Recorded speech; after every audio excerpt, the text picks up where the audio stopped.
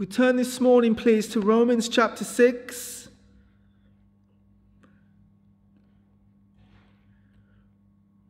Romans chapter 6. We're going to read the whole chapter this morning from verses 1 down to verse 23. And this morning's sermon is titled, An Exhortation to Holiness. An Exhortation to Holiness. Romans chapter 6. And we'll begin in verse 1.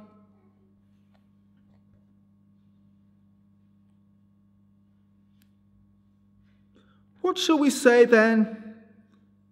Shall we continue in sin that grace may abound? God forbid. How shall we that are dead to sin live any longer therein? Know ye not that so many of us as were baptized into Jesus Christ were baptized into his death? Therefore we are buried with him by baptism into death, that like as Christ was raised from the dead, up from the dead by the glory of the Father, even so we also should walk in newness of life. For if we have been planted together in the likeness of his death, we shall be also in the likeness of his resurrection, knowing this, that our old man is crucified with him, that the body of sin might be destroyed, that henceforth we should not serve sin. For he that is dead is freed from sin. Now if we be dead with Christ, we believe that we shall also live with him, knowing that Christ, being raised up from the dead, dieth no more, death hath no more dominion over him. For in that he died unto sin once, but in that he liveth unto God. Likewise reckon ye also yourselves to be dead indeed unto sin, but alive unto God through Jesus Christ our Lord. Let not sin therefore reign in your mortal body, that ye should obey it in the lusts thereof.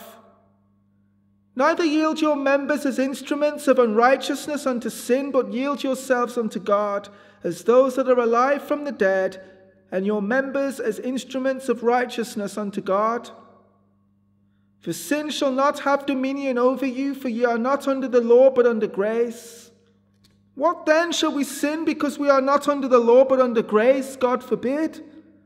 Know ye not that to whom ye yield yourselves servants to obey, his servants ye are to whom ye obey, whether of sin unto death, or of obedience unto righteousness? But God be thanked that ye were the servants of sin, but ye have obeyed from the heart that form of doctrine which was delivered you. Being then made free from sin, ye became the servants of righteousness. I speak after the manner of men because of the infirmity of your flesh. For as ye have yielded your members servants to uncleanness and to iniquity unto iniquity, even so now yield your members servants to righteousness unto holiness. For when ye were the servants of sin, ye were free from righteousness. What fruit had ye then in those things whereof ye are now ashamed? For the end of those things is death. But now being made free from sin and become servants to God, ye have your fruit unto holiness, and the end everlasting life. For the wages of sin is death, but the gift of God is eternal life through Jesus Christ our Lord. Amen. Praise the Lord. Let me open in prayer this morning and commit this time to the Lord. Well, Father, we thank you again this morning, recognizing we need your grace. My Lord, what we have before us this morning, these words are most powerful. And I pray this morning that, Lord, you would take these words and wing them to our hearts, and that you would open the understanding of our minds and hearts, that we may grasp and lay hold on this marvelous truth that is contained in the 6th chapter of this book of Romans, dynamite, Lord, powerful stuff, that if we understand and lay hold on, Lord, and apply to our lives, we truly shall experience thee afresh, Lord. And I pray that you will break into our company this morning and bring the light of the truth of thy word and of thy gospel to bear in our hearts, that you may be glorified. Help me in all of my weakness and in all of my inabilities this morning. God, make up for that and give grace upon grace, I pray and ask this morning, in the name of Jesus Christ. Amen. Amen. An exhortation to holiness. It's been an absolute blessing thus far in our study through the book of Romans to have had the privilege of expounding the great positional truths of the gospel, the riches, the depth of God's love, of his mercy, of his grace, the utter helplessness and depravity of our former standing, the utter barrenness and bankruptcy of our account pre-Christ. And yet, against such a backdrop, the gospel of Jesus Christ shines its piercing light. It cries forth to all sinners, look to Jesus and be saved. See one hanging on that cross. See the precious blood flowing from his hands, from his head, from his feet, from his side. God was in Christ Jesus, reconciling the world unto himself, not imputing their trespasses unto them. For he made him to be sin for us, who knew no sin, that we might be made the righteousness of God in him. 2 Corinthians chapter 5, verses 19 and 21. Righteousness, as we have been looking at, was imputed or placed into our account on the grounds of faith alone, justification by faith. And this great doctrine is indeed the very foundation. It is the pillar of our hope as Christians. Positionally, we stand in a place of righteousness in the sight of a holy God, not on the basis of works, but of his work, and our faith in that work, in that finished work, and in his Son, who God rose again from the dead. And having looked at that and spent considerable time covering these points, I want to ask this morning, what else? What else? What else? Redemption, as I pointed out last week, is far more than just sins forgiven. Far more than just sins forgiven. But rather, as we pointed out last week, redemption is the very undoing of the effects of the fall in the grand scheme of things. Redemption, yes, whilst it involves the forgiveness of our sins and all that was involved in that, at its heart and root, it is the means by which God seeks to purchase for himself a people. And as I said, it is the very undoing of the effects of the fall, a restoring from sin unto righteousness, a restoring of sin unto righteousness, reaching its full conclusion, though beginning in this life, reaching its full conclusion in the life to come at the resurrection. Yet I ask this morning, where does that leave us now, here and now, in the present? And for many, their only response is, it leaves us forgiven. It leaves us forgiven. Where sin abounded, grace did much more abound, that as sin hath reigned unto death, even so might grace reign through righteousness unto eternal life by Jesus Christ our Lord. Romans chapter 5 and verse 21. As death or sin reigned unto death, we're told that grace did much more abound. Even so, we're told that grace might reign through righteousness unto eternal life by Jesus Christ our Lord. As we pointed out last week, the righteousness of Christ, and on account of what he has done,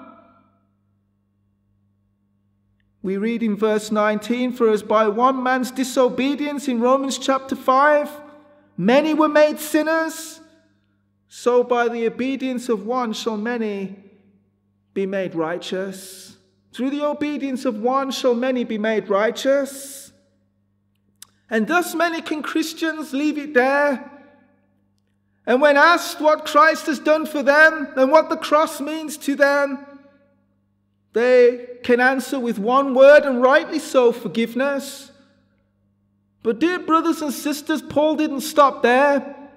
Paul didn't just stop there. And many Christians are content to conclude that the only difference between a sinner and a saint is that we're forgiven. The only difference. You mean to tell me the only difference between a Christian and a non-Christian is that the Christian is forgiven? And they will say yes. Indeed, there's a very song that echoes this very sentiment. And in that song it says, a saint is just a sinner who fell down, but we get up.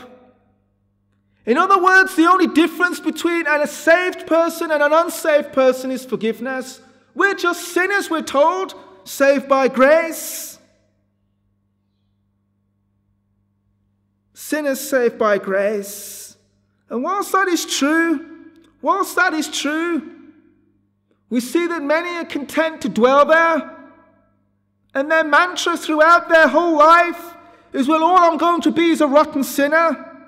But thank God that he doesn't look at my sin. He sees me in the righteousness of his Son, Jesus Christ. And whilst that is absolutely true, thank God that he does see us not in our own righteousness, but in the righteousness of his Son, Jesus Christ. If that is all that you have, and that you mean to say that we continue in our sins exactly the same as we were pre-Christ, then, dear friends, this is a perversion of grace. It is an absolute perversion of grace. And this morning I want to ask, not of imputed righteousness laid to our account, but what of righteousness imparted? Righteousness imparted. Paul says in verse 1, and this message this morning is very pertinent, it's very precious to my own heart, because if we would lay hold on the truths contained in this one chapter, it has the capacity to cut right through the lie of 21st century Christianity and to literally change lives through a change of mind and perspective. It's what happened to me many years ago as I wrestled with the truths contained in this wonderful chapter, seeking to reconcile not only the theology of this chapter, but seeing in a state of great need and desperation how these theological truths can become reality in my own life. Because as we're going to see, many gladly read through this chapter, and for them it's just theology. To them it's about positional standing with God, seated in heavenly places with Christ Jesus. And it's all this pie-in-the-sky stuff. But when asked, how does this come down from heaven and come into a life in practice, they're unable to tell me. But dear brethren, I don't believe that Paul simply meant that these words be some lofty expression, but that he meant in these words to say, look, Christian, this ought be your experience. And that's all the difference in the world. Paul says in verse 1, what shall we say then? Shall we continue in sin that grace may abound? Remember, he has just finished his discourse in Romans chapter 5. And in verse 19, for as by one man's disobedience many were made sinners, so by the obedience of one shall many be made righteous. And he speaks of how where sin abounded, grace did much more abound. And as white is seen to be ever more exceeding white when set against the backdrop of black, most assuredly, grace is seen to be the more exceeding glorious when set against the backdrop of man's wickedness, man's total depravity written off.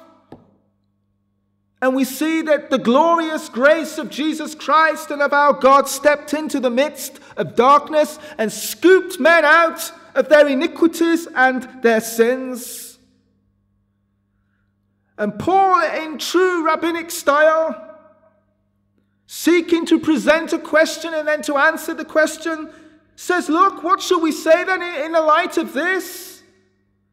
In the light of man in his darkest hour, the light and the glory of Christ and the grace of God breaking forth, righteousness being laid to his account, what shall we conclude then? That we should continue to live in darkness?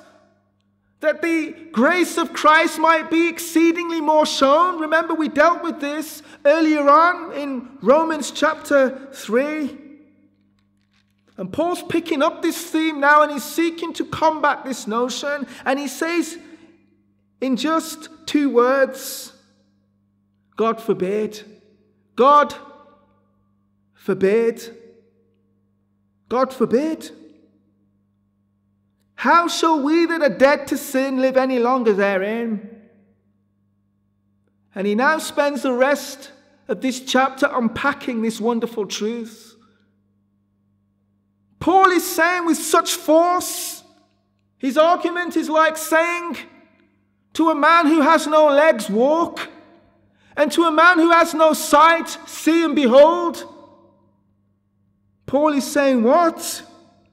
If you are dead to sin, how can you live any longer therein? And we say, Paul, what do you mean? And Paul now seeks, as I said, to unpack this and tell us exactly what he means by this. And I wish to God there were more in this church this morning that could hear this message, because the truth contained in it is so awesome and so powerful.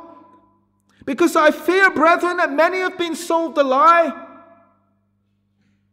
That when Paul said, what shall we say? Shall we continue in sin that grace may abound? I fear today that the answer would come back with an affirmative, yes, Paul, we should. And there are many Christians that view the grace of God in this way, and they take boast and joy in the grace of God, which just forgives them of all their sin. And they take great joy and pride that they can continue to live in sin, and God understands, and then his grace just continues to forgive. This is not the gospel message at all. Paul says absolutely this should be reprobate and reprehensible, because something took place on the cross which was more than just sins forgiven. And as I said, there exists a generation of Christians who know nothing of this glorious truth. And I think even in Paul's day the same was true. Because look what Paul says in verse 3, know ye not? Do you not know? Are you ignorant? Are you without knowledge of this mystery? That so many of us as were baptized into Jesus Christ were baptized into his death. Now, I myself was counted among the ignoramuses here. I myself was ignorant for the first 5 years of my Christianity. Whilst I didn't go all out into sin, absolutely not. There was a definite change in my heart. But at the same time, there was a theology that I was exposed to which allowed for people to continue in sin, and that somehow the grace of God understands. His mercy understands that we're just human beings and it's what humans do. We sin after all. And so don't worry too much about it. This is what grace is, the pardon in favor of God to those who are undeserving. And whilst the inward witness and the Spirit of God was saying, look, stop doing this, the word that was coming forth to me was, well, don't worry too much about it. And you see, that's why theology is absolutely important, because what we believe affects how we live. And there are many that are being sold this today and told, look, don't worry about it. God understands. God understands. And Paul says, look, are you ignorant on this matter? Do you not understand that as many of us were baptized into Jesus Christ, were baptized into his death? Therefore we are buried with him by baptism into death, that like as Christ was raised up from the dead by the glory of the Father, even so we also should walk in newness of life. For we have been planted together in the likeness of his death, we shall be also in the likeness of his resurrection.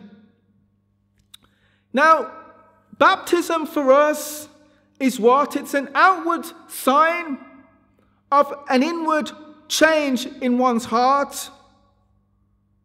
And Paul uses this ordinance of baptism, this outward sign, to show an inward reality of what took place at conversion. Paul is not here supporting the false notion of baptismal regeneration. It is a doctrine of the Roman Catholic Church. It's a doctrine of Oneness Pentecostals as well, and many other cults buy into this false notion that salvation takes place at the point of baptism, that somehow literal water has the power to enact any change and supernatural power. We deny this. We deny this. The Word of God denies this. Paul's language is spiritual. It cannot be said that we physically died with Jesus, can it? Well, I'm still standing here. It can't be that I've been buried with him physically, can it? Well, no, because I'm still here and then I rose again. No. It's spiritual language that Paul is conveying here and speaking to us in a mystery. Listen in verse 5. For if we have been planted together in the likeness, which means he's using these things to bring out a richer meaning, is likening what happened on the cross to what has taken place in conversion. And baptism is the evidence or the symbol of that. It shows forth this wonderful mystery that Paul here is making mention of. Furthermore, Paul has already laid the grounds of how a man is justified. He quite clearly in chapters 3 and 4, he says, justification is by faith in Jesus Christ. He can't now come and undo that and say, well, actually, it's baptism. No, our justification is secured by faith in Jesus Christ. But what we must also understand is this, that it's quite important. In the account of the early church, as we have recorded for us in the book of Acts, conversion and baptism were immediate events. In other words, the church didn't wait as our modern society does, that after someone made a profession of faith and passed from death to life, they put them on a 6-month probation before they went down into the waters of baptism. I can understand why people today do that, because many make professions and furthermore, 6 months later, they're back into the world. And they don't want to bring disgrace and shame to the body upon the name of Christ, that here was a man going down in the water and 6 months later is returned to the dung of the world. I can understand that. But you see, where conversion was true and proper in the first century because the proper gospel was being preached and men were repenting and turning from their sins, we see that the moment they were saved, we see that they were then baptized. And so the two really, not salvation was by the profession, absolutely, and in the turning away from sin, but the baptism very evidently showed what had taken place. We see this in Acts chapter 2. I'll just show you in a few passages. Acts chapter 2 and verse 41. Paul makes mention of this also, of us being baptized into Jesus in Galatians 3:27, and this really is what he's talking about. In Acts chapter 2 and verse 41, on the day of Pentecost, you remember, many were added to the church. And we were told that they that gladly received his word were baptized. And the same day, there were added unto them about 3,000 souls. They were baptized on the same day of Pentecost. there and then. The Ethiopian eunuch, you remember in Acts chapter 8 and verse 35. Acts chapter 8 and verse 35. Then Philip opened his mouth and began at the same scripture and preached unto him Jesus. And as they went on their way, they came unto a certain water, and the eunuch said, See, here is water. What doth hinder me to be baptized? And Philip said, What, if thou believest? See, faith is the emphasis again. With all your heart you may. And he answered and said, I believe that Jesus Christ is the Son of God. At that moment, that man passed from death to life. He believed. And what did Philip do? He commanded the chariot to stand still, and they went down both into the water, both Philip and the eunuch, and he baptized him. And again in Acts chapter 10 with Cornelius and his whole household, we see that they were saved. They received the gift of the Spirit of God, just as Peter had done on the day of Pentecost in Acts chapter 10 and verse 44. While yet Peter spoke these things, or these words, the Holy Ghost fell on all them which heard the word.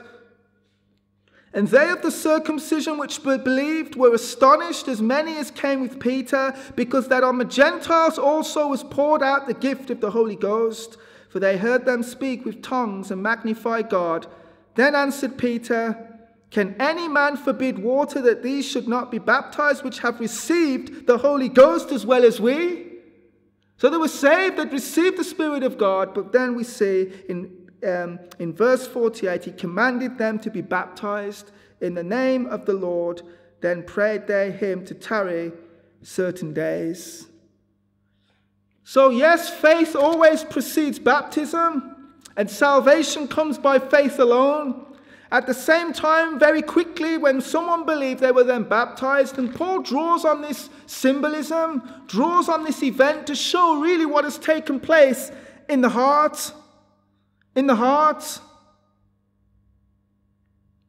Baptized into Jesus Christ. As one goes down into the waters of baptism, what are we symbolizing? That we're dying to this world. That this old man that is going down into the waters is going down unto a death. He's being buried, which is why we believe in submersion in water. And then as he rises out of that water, it symbolizes rising forth as a new person in newness of life. And Paul says, look, in verse 4, even so we also should walk in newness of life. In other words, theologically granted, this is what it represents, but look, it should have some impact and change in one's life. You don't mean to say that this can just be that I go down into water and it symbolizes my dying with Christ, my being buried with Christ, my raising again with Christ, and then the result is, well, there's no change in the life. Paul says absolutely not. Even so, we should walk in newness of life. Paul brings this theology down to earth. And there are two great aspects to this mystery that I want to speak about this morning. The mystery of conversion. Because I believe the words that Paul here is writing, some people believe in a second blessing, that you're saved and you almost live this inferior Christian life where you struggle with sin and live in sin, and then suddenly you have this second experience whereby you now have the mastery over sin. I don't see the Bible saying that whatsoever. It is at conversion we receive the Spirit of God into our hearts, and at conversion we are changed. Otherwise our conversion is not conversion. What does it say in 2 Corinthians 5:17? If any man be in Christ, he is a new creature. At the moment one believes, he's planted into the body of Christ, and he becomes a new creature. Old things are passed away. There is the dying with Christ. Behold, all things are become new. That's the rising up with Christ. Death and resurrection. Death and resurrection. For if we have been planted together in the likeness of his death, we shall be also in the likeness of his resurrection. And so Paul is here expounding these things to us. Let us look first at our dying with Christ. And this is mysterious, what is being shared here.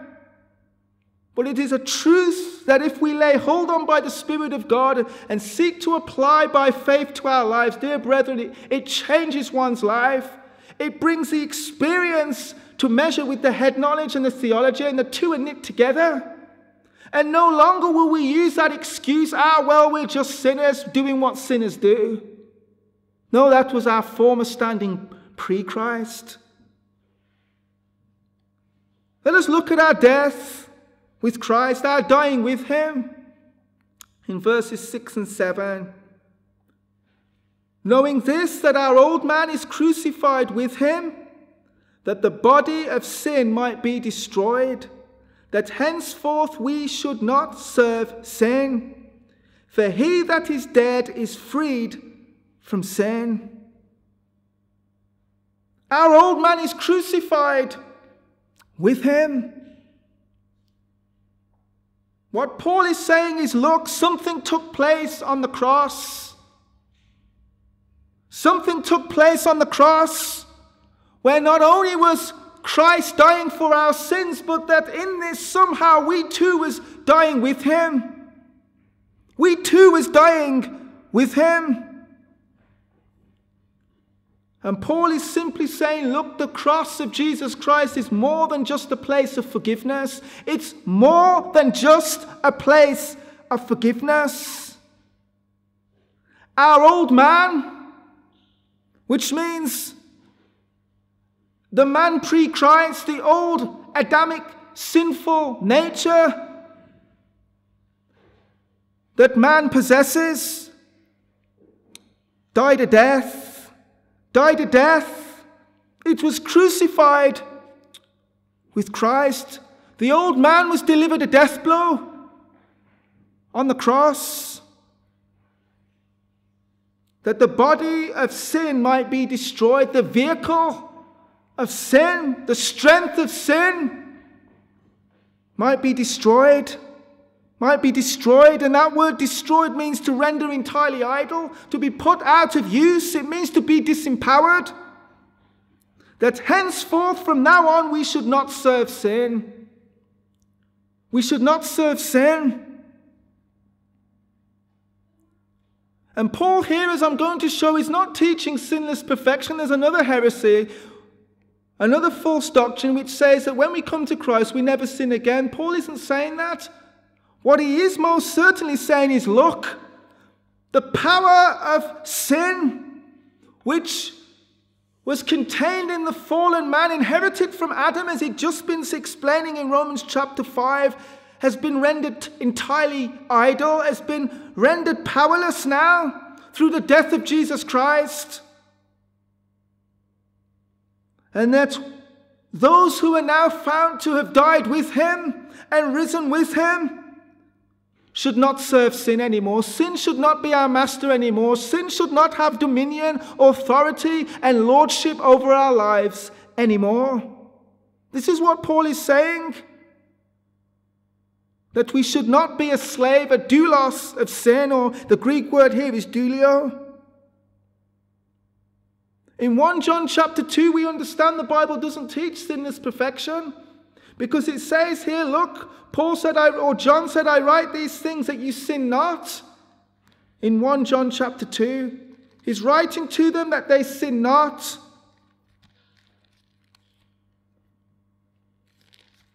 My little children, these things write I unto you that ye sin not, and if any man sin. So he does allow for the possibility. We have an advocate with the Father, Jesus Christ the righteous. And he is the propitiation for our sins. What is Paul saying here? That we'll never sin again? That's not what he's saying. What he's saying is this, look. We've been planted together in the likeness of Christ's death. The old man with his sinful passions and sinful lusts has been put to death in Jesus Christ. The body of this death has been rendered idle. It has been rendered powerless, that from now on we should not serve sin. Sin should not be our master, because he says in verse 7, look, for he that is dead is freed from sin. We've been delivered and set free through the death of Jesus Christ, that we have died with him. And we've been made free from the dominion and the power and the rule of sin in our lives. And dear brothers and sisters, today's gospel is absolutely deficient and powerless. Why? Because it presents to men half a deal. It tells the poor sinner that he can have forgiveness of sins, but then leaves him still in his sins. What kind of good news is that? It is like taking the beggar from the dunghill, putting a set of clean clothes on his soiled back, and then casting him back into the dunghill and saying, God bless you. What does the scriptures tell us? In 1 Corinthians chapter 6 and verses 9 through to 11. Not only does it tell us of sins forgiven, praise God for that, but it tells us about changed lives. In 1 Corinthians chapter 6 and verse 9, and I don't make apology for reading this again. Know ye not that the unrighteous shall not inherit the kingdom of God? Be not deceived, neither fornicators, nor idolaters, nor adulterers, nor effeminate, nor abusers of themselves with mankind, nor thieves, nor covetous, nor drunkards, nor revilers, nor extortioners shall inherit the kingdom of God. Paul makes that absolutely clear, but look, and such were some of you. Past tense. That is what you were. But ye are washed. But ye are sanctified, but ye are justified in the name of the Lord Jesus and by the Spirit of our God. Not only have you been washed, not only have you been justified and declared righteous in the sight of God, but what? You've been sanctified. You've been brought into a state of holiness. You've been separated as a branch being broken off a tree. You've been set aside now that the old things might be done away with, and now you might serve God in newness of life, bringing forth fruit meet for repentance.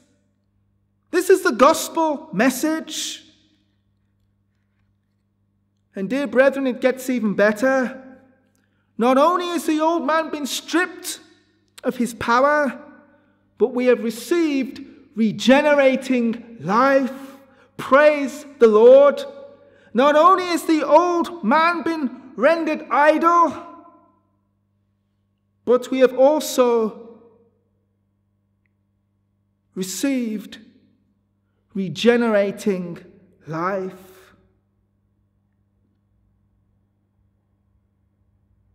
For if we have been planted, in verse 5, together in the likeness of his death, we shall be also in the likeness of his resurrection. Verse 8, now if we be dead with Christ, this is Romans 6 and verse 8.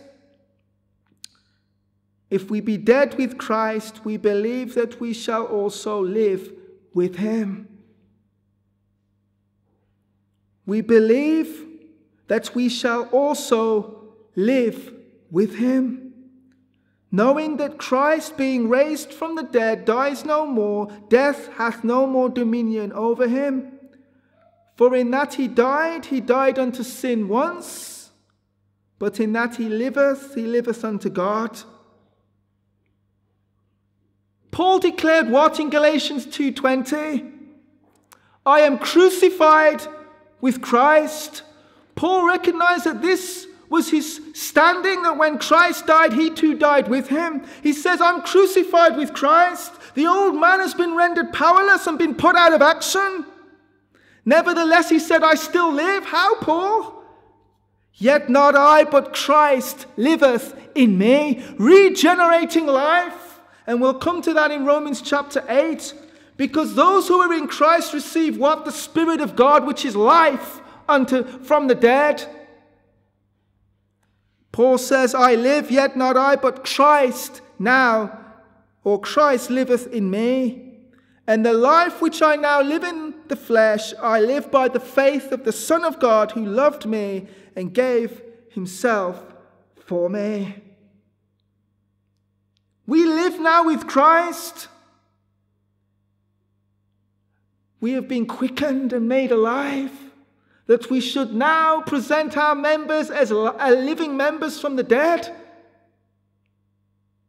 Dear brethren, our former standing was what? That we were slaves to sin. Paul will come on and we'll read this in a moment. You don't have to convince me of that. I knew full well I was an absolute slave to sin, and guess what? I had no power. No power at all to combat this fearsome enemy. It took me out again and again and again and again. I was a slave to sin.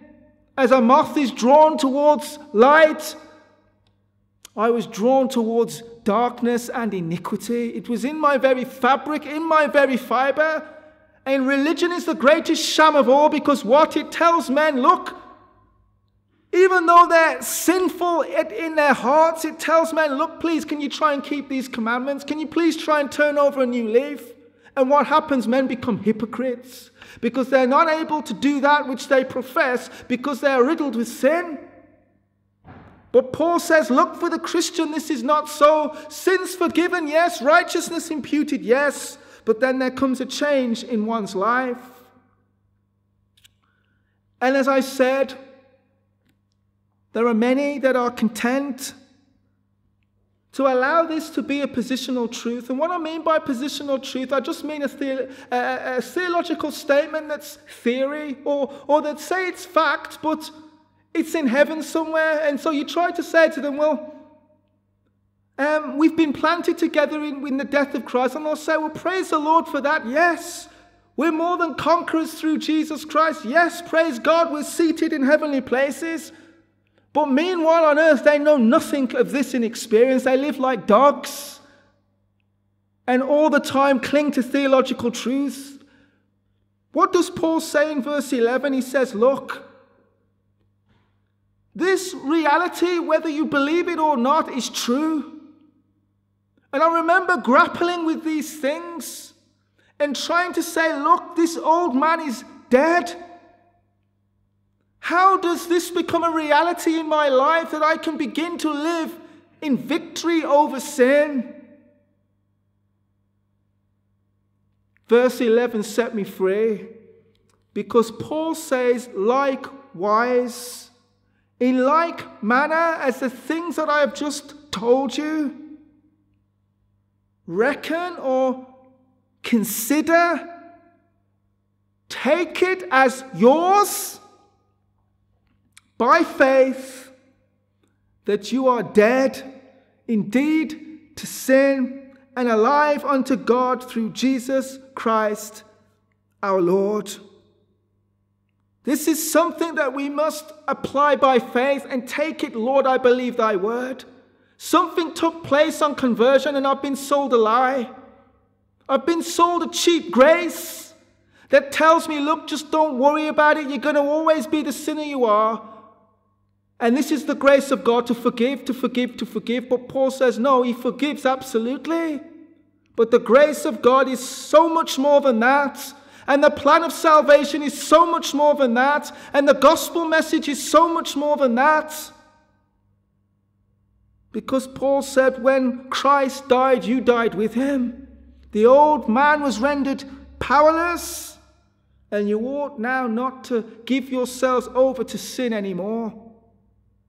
The excuses were ripped from under my feet, and the lie exposed for what it was.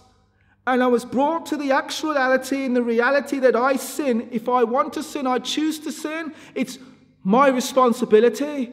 Because what Christ has done is given me back now a choice that before I knew the Lord, I didn't have a choice not to sin. I was a slave to sin. But now in Christ Jesus, I have been given a choice that I don't have to sin. And if I sin, it's because I choose to sin. And not because if somehow it's who I am and all I'll ever be. It's not what God is saying. Consider yourselves to be dead indeed to sin, but alive unto God through Jesus Christ our Lord. And look, this is our responsibility in verse 12. Let not sin, therefore, reign in your mortal body. It's just like, take that. Don't let sin, therefore. Count yourselves dead in Christ and alive as a new creature in Jesus Christ. And if that be so, you have a responsibility. I have a responsibility. God help us that we would not allow sin to have the mastery of this body anymore. Does it mean we'll never sin again? I'm not saying that. The Word of God doesn't teach that. But what it does teach is this, that sin no longer is the master and the ruler of our bodies. And we're not to allow sin to reign in our lives, that we should obey it in the lusts thereof. Will we still be tempted? Well, it tells us here we will be. But it tells us, look, don't obey those lusts. Reject them. Say no. You have the power now to say no through the grace of God. Neither yield your members as instruments of unrighteousness, nor yield your members, that means to give them over, as instruments of unrighteousness unto sin, but yield yourselves unto God as those that are alive from the dead, and your members as instruments of righteousness unto God. We must not allow sin to reign in our mortal body. It acknowledges that we're still in this, our bodies are still subject to death. We're still, if you like, living in dying bodies, not to be fully put off until the resurrection. As we read in 1 Corinthians chapter 15 and verses 52 and 53, that we have a responsibility now, that we yield our members as instruments of righteousness, as those that are alive from the dead, we're to present them to God. Turn please to Colossians chapter 3. Colossians chapter 3, and I'll read the first few verses here. It says the same things. Colossians chapter 3.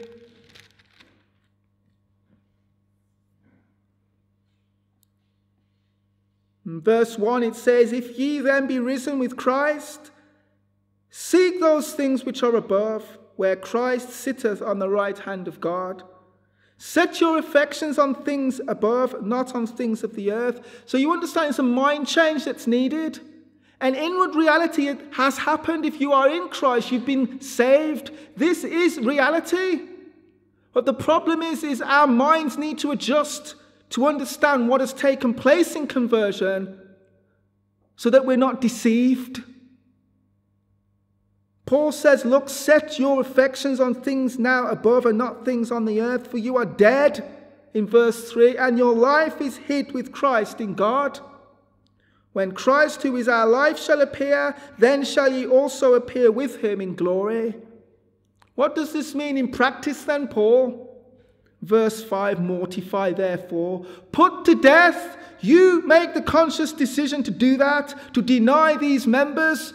Though the lust might be a reality and these eyes might be wanting to lust, deny them. Though these hands might be wanting to do things they ought not, deny them. Mortify, put to death your members which are on the earth, fornication, uncleanness, inordinate affection, evil concupiscence, covetousness, which is idolatry, for which things' sake the wrath of God comes on the children of disobedience. In the which ye also walked some time when you lived in them, but what? But now ye also put off all these: anger, wrath, malice, blasphemy, filthy communication out of your mouth. Lie not one to another, seeing that ye have put off the old man with his deeds, and have what? Put on the new man in Christ, which is renewed in knowledge after the image of him that created him. This is the gospel. This is the power of the cross of Jesus Christ. And I ask this morning, is this a reality in your life? Is this a reality in my life? Listen to what Paul is saying in verse 14 as he concludes this in Romans chapter 6 and verse 14. For sin shall not have dominion. Remember, Paul has said, look, consider yourselves to be dead to sin, alive to God. Don't let sin reign in your mortal body, that you should obey it in its lusts. Don't yield or give over your members, your faculties, as tools to commit wickedness with, but yield yourselves to God. Present those same members as instruments to drive righteousness to God. Why? For sin shall not have dominion. It shall not have the lordship over you, for you are not under the law, but under grace. But under grace. And so we're today told we're under grace, so live in sin and God will forgive. Paul says absolutely the opposite. The reason why we're not to walk in sin is because we're under grace. Because we're under grace. What is Paul saying? Well, we understand that the strength of sin was the law because the problem was the heart of man. Romans chapter 7 will come on to next week. The problem was the heart of man being given that which was holy and not being able to keep it. There was a fundamental flaw in his character when he fell and he was drawn towards sin. Paul says, look, we've been made free from that law, but we've now been translated under grace, so that now we're not under the law anymore. There's a change that's took place in our heart. And sin has been delivered the death blow. For many, grace is what? It's merely the kindness of a loving God, his gracious disposition towards undeserving sinners to forgive them. Yet I ask this question, what kindness is it? What graciousness is it to still leave a thief a thief? What kindness is it to still leave a liar a liar? It's like this. Grace is like this. Is it God's kindness? Is it God's favor? It absolutely is. But the question that we have to ask ourselves is, what does grace bring with it? Not only forgiveness of sins, but also deliverance from the power of sin. It's like a businessman who steps in to rescue a sinking company. He doesn't just throw money at it, does he? If that company's going down, he can't just throw money at the problem. God can't just throw forgiveness at the problem, because he has to address the fundamental root why that business is sinking. And so he comes in with a rescue package. He comes in with a team. It is a package which he implements, and so it is with redemption. That package is to be finally completed at the resurrection. But God has done more than just forgive us of our sins. He's given to us his Spirit, that we have been now made quickened and been made alive in Jesus Christ.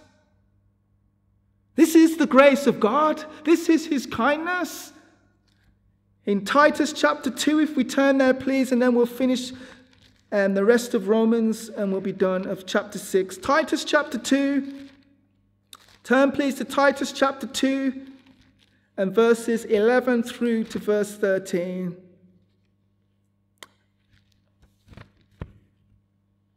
We've messed up what grace is because we failed to see what grace brings with it. What God's kindness has done on the cross of Jesus Christ. Verse 11 of Titus chapter 2, for the grace of God that bringeth salvation hath appeared to all men. Notice, the grace of God that brings what? Salvation. The package. Salvation, deliverance. Which is what the word means. Teaching us what? That we can continue in sin and God will forgive. Teaching us that denying ungodliness, this is what the grace of God which brings salvation and has appeared to all men teaches us. Look, denying all ungodliness and worldly lusts. we should what? We should live soberly, righteously, and godly in this present world, looking for that blessed hope and the glorious appearing of the great God and our Savior Jesus Christ. This is what the grace of God that brings down salvation teaches us. That you're a new person in Christ, old things have passed away, and live accordingly, and turn from wickedness and turn from sin, and serve the Lord. Sin is no longer your master. So Paul says, what then in verse 15 of Romans 6? Shall we sin because we are not under the law but under grace? Have we been made lawless that we should just continue now in sin? We're not under the law anymore. Paul says again, God forbid. God forbid. And he brings in another line of reasoning here, another angle in which to come at this, in trying to show the reality of what took place at conversion. Know you not, in verse 16, that to whom ye yield yourselves servants to obey, his servants you are to whom ye obey, whether of sin unto death or of obedience unto righteousness. Paul says, look, this isn't optional. Who is your master? Who is your master? To whom you yield yourselves servants to obey, his servant you are. If you present your members to sin, then you will receive death. If you present your members to obedience, then righteousness shall be our master. Many within the church celebrates and hails it a success if, for instance, the alcoholic, inverted commas, in Christ turns from drinking 2 bottles of whiskey a day to just 1. The church rejoices. Wow, praise the Lord.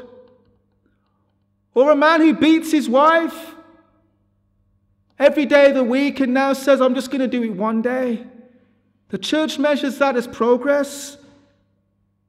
Yet we're told in Galatians chapter 5 and verse 24 that they that are Christ have crucified the flesh with the affections and the lusts.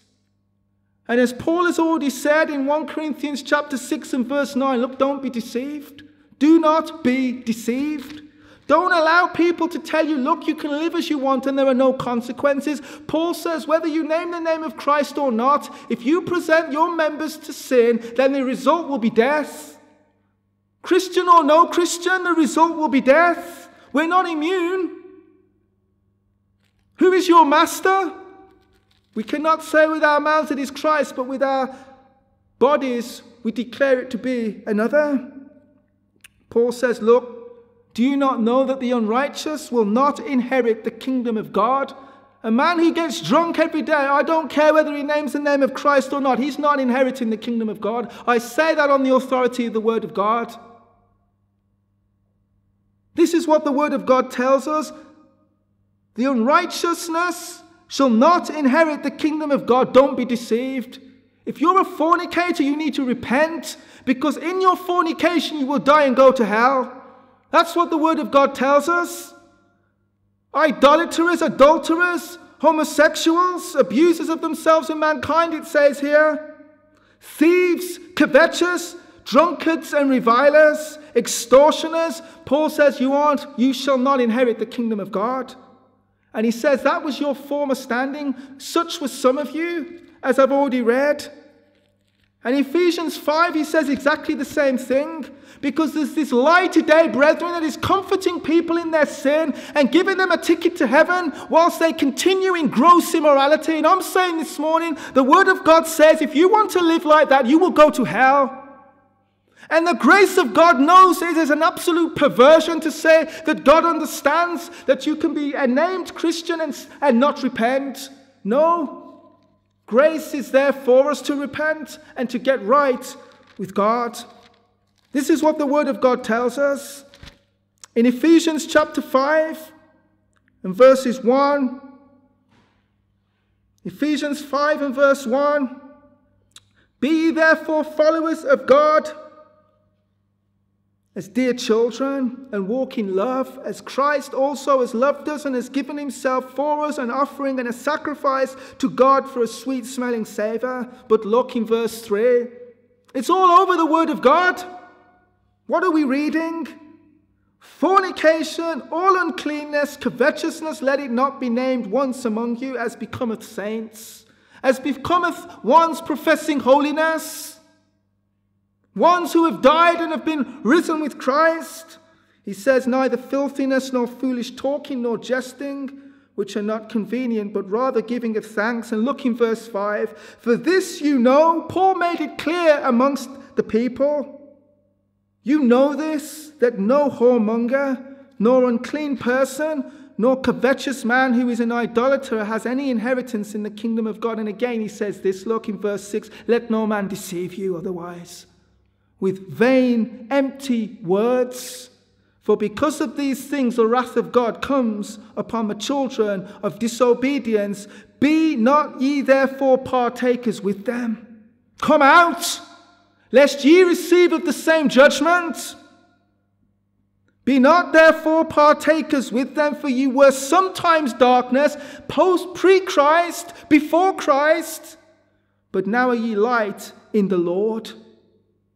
Walk as children of light. For the fruit of the Spirit is in all goodness and righteousness and truth, proving what is acceptable unto the Lord, and have no fellowship with the unfruitful works of darkness, but rather reprove them. And as I said, we'll pick more upon this of the Spirit and the role of the Holy Spirit in Romans chapter 8. I want to save that till then. And so in finishing today, these are strong words, but they are words that need to be said.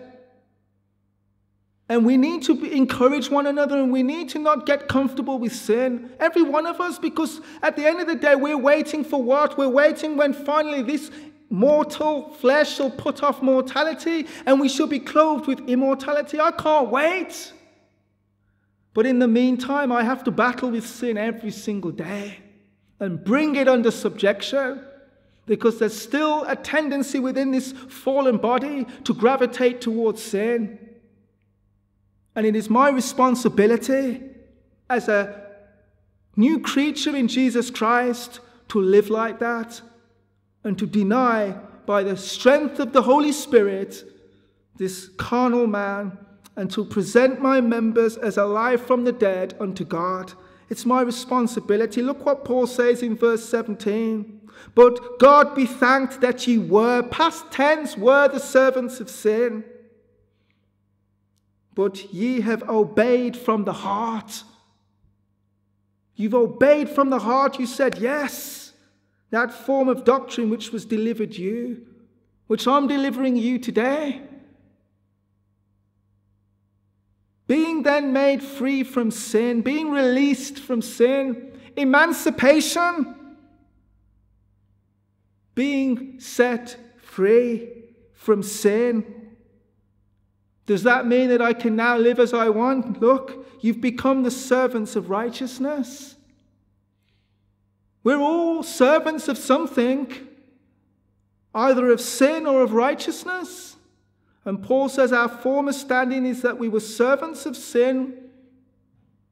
That word doulos or doulou means unfree. We were a slave to sin. Sin was our master.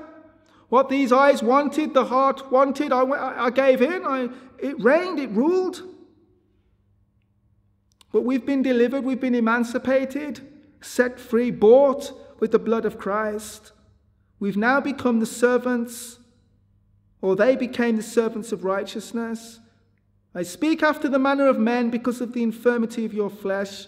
For as ye have, past tense, yielded your members servants to uncleanness and to iniquity, unto iniquity, even so now the commandment goes forth this morning. Yield your members servants to righteousness, unto holiness, unto holiness. You see, there's a false holiness today that is concerned all with the externals, but true holiness deals with the heart. True holiness deals with What are we looking at? What are we choosing to entertain in our thoughts? Or how are we choosing to exercise self-control in this matter when I just feel like, but self-control says, return a kind word. It's difficult. But brethren, it is made incredibly more difficult when we buy into the lie, well, just let rip. And God understands that is absolute destructive poison. Rather than this doctrine which says you have the power, even though you might be feeling angry, to just have some self-control. It's a fruit of the Spirit. There's no excuse. We've been set free from sin. For when you were the servants of sin, you were free from unrighteousness. We didn't know righteousness anything. Sin was our master and we served it spot on. We gave it everything. But what happened? Paul said, what fruit had you in those things whereof you are now ashamed? In verse 21, there was no fruit. It led to death. For the end of those things is death. But now being made free from sin and become servants to God, ye have your fruit unto holiness and the end everlasting life. We've been set free. We don't owe sin anything anymore that we should serve it. We're now servants to obey God. And you remember the words in finishing in John chapter 8 and verse 31.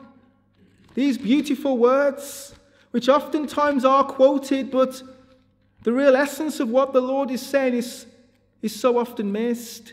In John chapter 8 and verse 31, we know it so well. Then said Jesus to those Jews which believed on him, if ye continue in my word, then are ye my disciples indeed, and ye shall know the truth, and the truth shall make you free.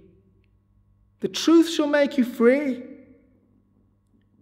And they answered him, we be Abraham's sin, and were never in bondage to any man. How sayest thou, you shall be made free? Look what the Lord brings the context. Jesus answered them, verily, verily, I say unto you, whosoever committeth sin, whoever practices sin is the servant of sin. And the servant abideth not in the house forever, but the Son abideth ever. If the Son therefore shall make you free, you shall be free indeed. Jesus was offering to these people freedom and deliverance from the power of sin. They were slaves to sin as we were once. And Christ was extending to these people that, look, he was coming to offer them life and life more abundantly. The wages of sin is death, but the gift of God is eternal life through Jesus Christ, our Lord. Dear brethren, I leave you with these words this morning, a mighty challenge, but there is nothing else to preach. As I said, this chapter changed my life forever because it ripped away from me the excuse that I'd been handed that, well, we're all faulty sinners and we're just going to do what sinners do. So destructive. So destructive. And it didn't bear any witness to the Spirit of God, which was convicting me of my sin. I mean, when I first got saved, I was living in fornication. And the Spirit of God was convicting me, rotten. And men of God who should have known better were telling me, well, it's chemistry, it happens, don't worry about it. And I tried to reconcile what I was being taught with what the conviction that I felt in my heart, and the two didn't mix. And I had to do what I knew that God's Spirit was telling me to do, repent and stop it. And so I did, and got married to my wife, and later came to understand that I'd been told a lie, that I was actually being helped on my way to destruction. If I had heeded that so-called wisdom, it was poison. Dear brethren, I don't say this morning continue in sin. I say grace has been provided for you to come out. And this is a challenge that I have to implement every day in my life, and we need each other to encourage each other along the way. But may God give us grace to live victoriously as Christians and to present our members alive as pleasing to the Lord. Amen.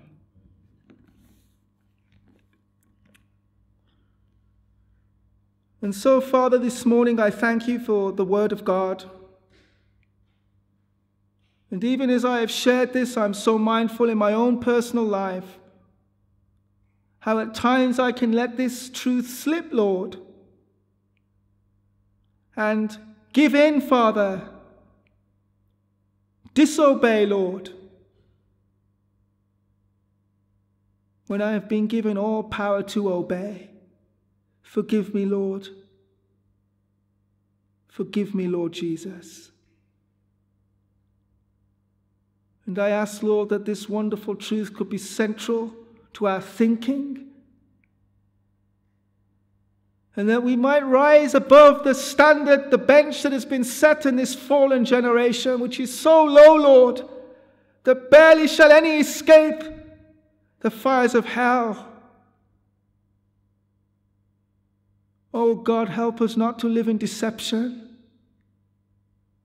but that we might raise the bar to the standard which we find in thy word, that we are to forsake sin and iniquity, to flee from it, Lord, and to find mercy at the cross of Jesus Christ, where is forgiveness. So I commit these things into your hands, in Jesus' wonderful, precious name. Amen.